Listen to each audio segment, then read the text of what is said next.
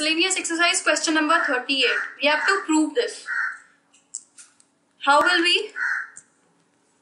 We will take LHS, that is equal to 0 to pi by 4 to, it can be written as tan square x into tan x. So tan x into tan square x. Tan square x is sec square x minus 1 dx. So it will be like 2 बाहर ले लेते हैं. We'll be left with sec square x tan square x dx minus tan x dx. So simply keep this equals to t, this will vanish with dt. So we'll be left with t dt.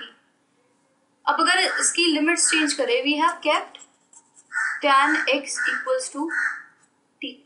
तो x को अगर pi by 4 डाले we'll have 1, 0 डाले we'll have 0. ठीक है, minus of integration of 0 to pi by 4 tan x dx. So we'll be left with, ये क्या बनेगा, t square by 2. On putting the limits we'll get 1 by 2 minus this will be tan x का क्या होता है, log of sec x. So finally putting the limits we will get 1 by 2 minus sec x. Sec of pi by 4 is root 2.